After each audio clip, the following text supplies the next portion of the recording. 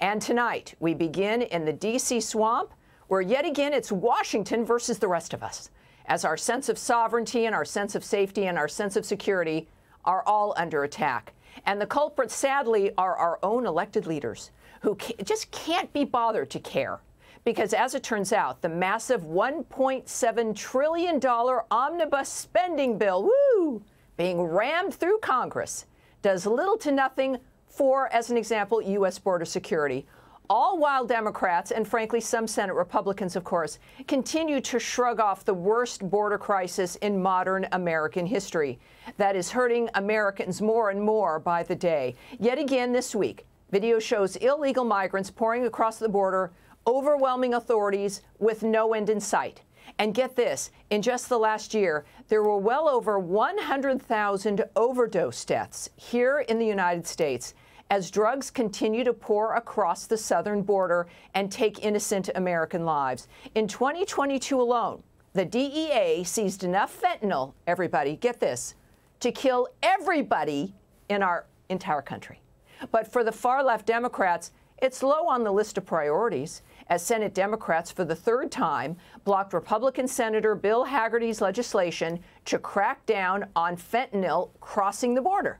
And remember, Biden's border crisis is so bad that every state, of course, is now a border state. Cities across the country are bracing for an even worse influx once Title 42 border protections are eventually lifted. For example, New York City Mayor Eric Adams is predicting that over 1,000 migrants a week will arrive in New York City early next year, with the mayor warning that the surge will impact access to basic services meant for New York City's legal residents, which are, of course, already a problem here. This is a crisis caused by Joe Biden, enabled by Joe Biden, and getting worse under Joe Biden and the Democrats. But many elected leaders, they don't seem to care, as once again in Washington, the interests of everyday Americans take a back seat to the interests of the swamp. Here for reaction, someone you know and like and trust, former Hawaii Congresswoman Tulsi Gabbard. Welcome aboard. You know, look, when you left the Democratic Party, you mentioned that you were getting the sense, and it was unacceptable to you, that Washington had stopped caring about average Americans, about regular people. With what I opened with here, what's your take on where we stand right now? Yeah, I mean, you're exactly right, Tammy. That's really what's at the heart of this, is we have Democrats and Republicans, frankly, in Congress who are failing at their most basic and foremost responsibility, which is to ensure the safety, security, and freedom of the American people. And that starts with securing our border. We don't have a country if we don't have a secure border. Now, you talked about this $1.7 trillion funding bill that the Senate just passed and the House will pass very likely soon. Well, there's about $1.5 billion there that's been set aside for customs and border protection, border security. The problem is the language also says they're not actually allowed to use any of that money to secure the border. They can't use it to expand their security capabilities. So when you look at what they're actually doing, ultimately they either don't care, as you said, or they are purely incompetent. Either way, they're failing at their jobs. They either need to step up to the plate and do their job, or they need to be replaced. You know, it's fascinating. It's one thing to put it in without specifying what it should be used for, but they go out of their way to say, don't use it for security, don't touch that.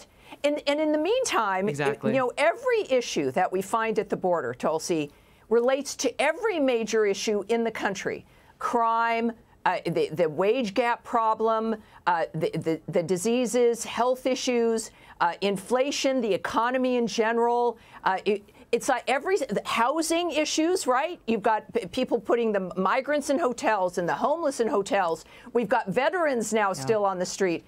But I think the American people don't realize what's happening at the border and really how it is linked to every single thing that we're facing and what American families are dealing with.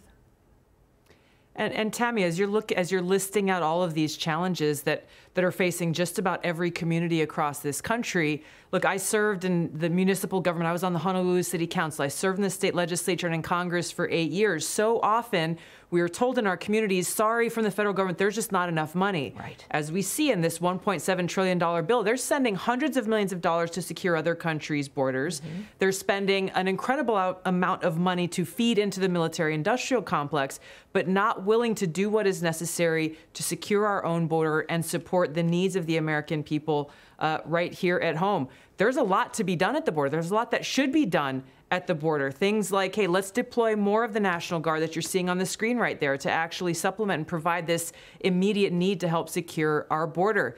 Fix this broken asylum process. Send a message very clear, both from our elected leaders and those who want to serve in office, to the world, saying from here on out, if anyone comes across our border illegally, you will be immediately deported and you will not be allowed to re-enter our country. Period. You know, full stop. This release of Title 42 has been an incentive. So regardless of what happens with this point of temporarily stopping it from the Supreme Court, it's too late. This has been going on for months, this lead up. And you remember when this first began, when Biden first came in, they called, what was it, El Paso, the new Ellis Island? Do you remember that? Mm-hmm. I mean, that was an invitation if I ever heard one. Exactly. And yet they have the audacity over and over again to say, oh, no, our borders are not open. We don't have open borders.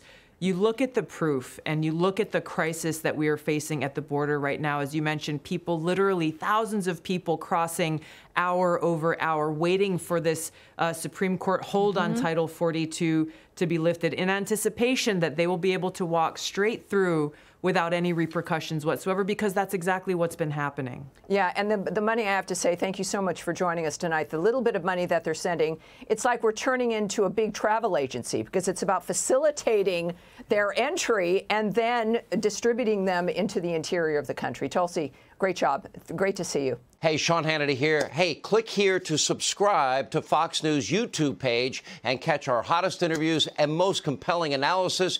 You will not get it anywhere else.